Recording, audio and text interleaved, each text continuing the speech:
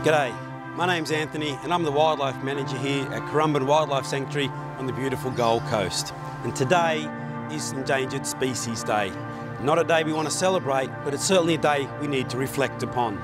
As human encroachment on our environment, more and more species are getting more and more threatened and getting pushed into that endangered category, and that's not a good thing. Here at Currumbin Sanctuary, we're working really hard to improve the outcomes to some of our native animals. We have some 17 conservation programs we're involved with at various levels, through from threatened species through to critically endangered species, and we're working really hard to get these guys bred into captivity and hopefully ultimately back out into the wild. One of those programs we work with here at Currumbin Sanctuary is with the Currumbin tinker frog.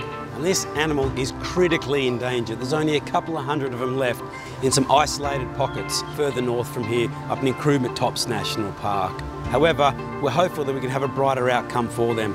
We're working with Queensland Parks and Wildlife Service up at Currumbin Tops National Park and also here with the captive breeding colony that ultimately we can have for release back into the wild, and that's our ultimate goal.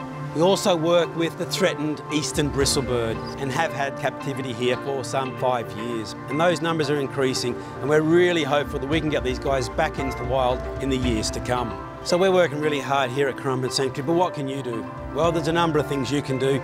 You can donate to Currumbin Sanctuary. You can support Currumbin Sanctuary in our conservation programs. If you go to our website, we've got a conservation master plan there, and look at the 17 programs that we're involved with.